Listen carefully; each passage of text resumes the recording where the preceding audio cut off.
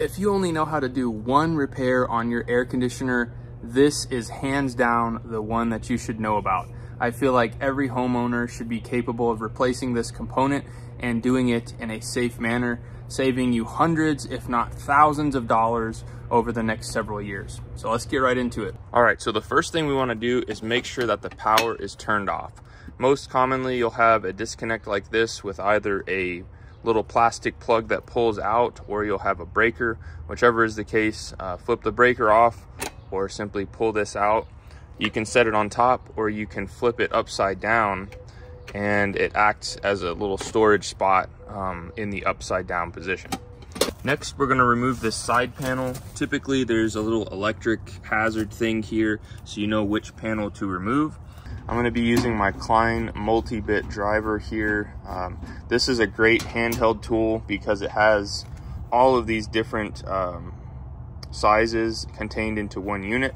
And then if it's too long, you can also pop this out. So being as I have small space here, I'm gonna actually use this without the handle to take it off on this side. You can find this tool in our Amazon store. Just go down to the link in the video description, click my favorite HVAC tools, and you'll see all of these awesome tools that I use on a daily basis. All right, so we're gonna take this front cover off. So right back here is the part that we are after. This is called the capacitor. Now, the basic function of this capacitor is it acts like a little battery, and it gives the fan and the compressor a little jump, if you will, when they first start. Now, when these fail, there's a lot of signs that tell you that this has failed, and you don't even need a tool or anything to verify that the capacitor is bad. Now, before you touch anything, just observe this capacitor and see what the condition of that capacitor looks like. If it looks like this and has a mushroomed out top or bottom, or is leaking fluid, or looks like it has burns or it has something caught in those terminals, it's safe to say that your capacitor is bad and that it needs to be replaced. But we will go into how to test your capacitor. Even if it looks normal like this one is actually bad, and we'll show you that with a voltmeter. Now, being as this acts as a battery, this unit will hold a charge sometimes, and so it's very important that when you take this capacitor out, that you discharge these lines by jumping a screwdriver or something between all of the leads, and that will effectively discharge this unit. Then you can go ahead and take it out. All right, so I'm gonna show you exactly how I would do this, just so you know. First, I would just go ahead and arc these together while it's still attached to the unit, just for a little bit of additional safety.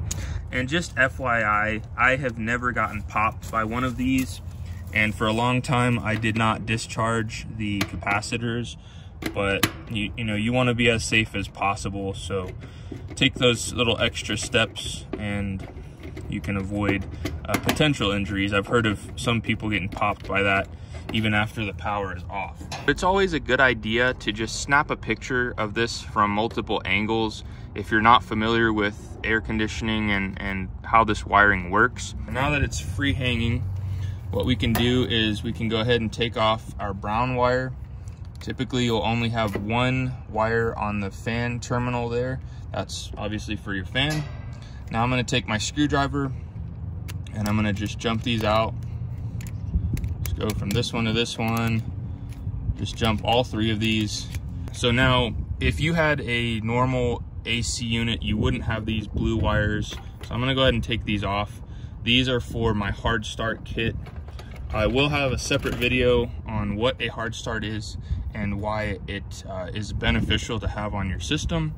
So typically, this is what you would see if you pulled off your capacitor. You'd have your brown wire there, so we'll remove that. We have one yellow that's on the hermetic pin there, so we're gonna remove that. And then we have a purple and a red on the C for common. So we'll go ahead and remove that. So now this is a freestanding unit. We can see what the values are. Mine is a 45.5. We can kind of inspect this, and we can actually test this with a multimeter to verify if this is good or bad. Okay, so we got our voltmeter. We're gonna set it over to this setting here, It should be UF. That's for microfarads.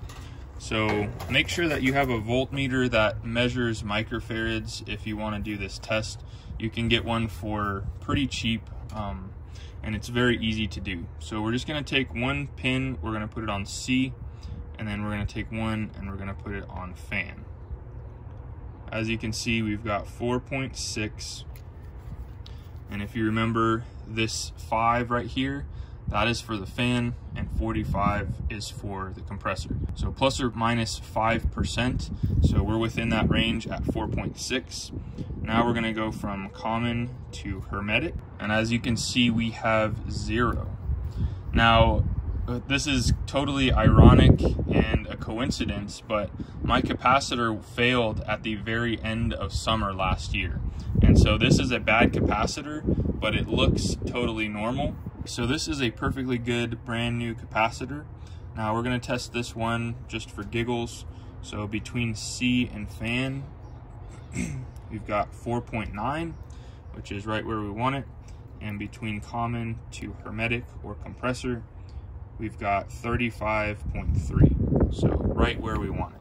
So that's what you should measure if you have a voltmeter and you're testing your capacitor.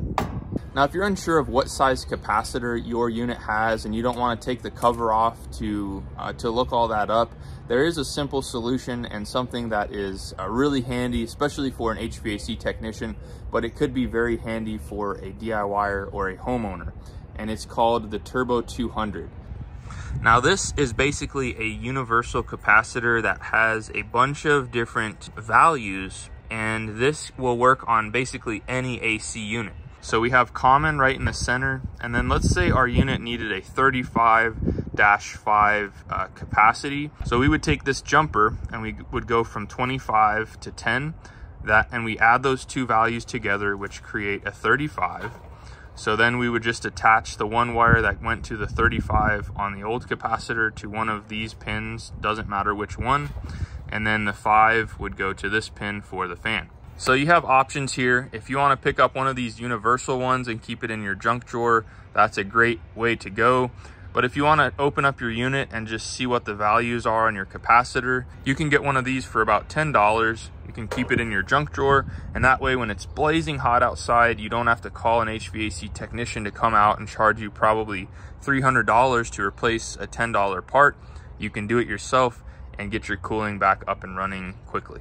Well guys, it is that easy to replace the capacitor on your air conditioner.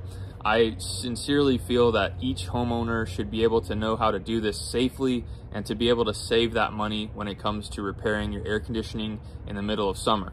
Not only that, but you'll be able to do this repair a lot faster than having to call a technician in the middle of summer and have to wait for them to come out. So something that I advise all homeowners to do is just go ahead and pick up one of these capacitors, take the cover off your unit, of course with the power off, and see what the values are. You can order one on Amazon and just keep it in your garage, keep it in your junk drawer, and you'll be prepared in the event that your AC unit quits working.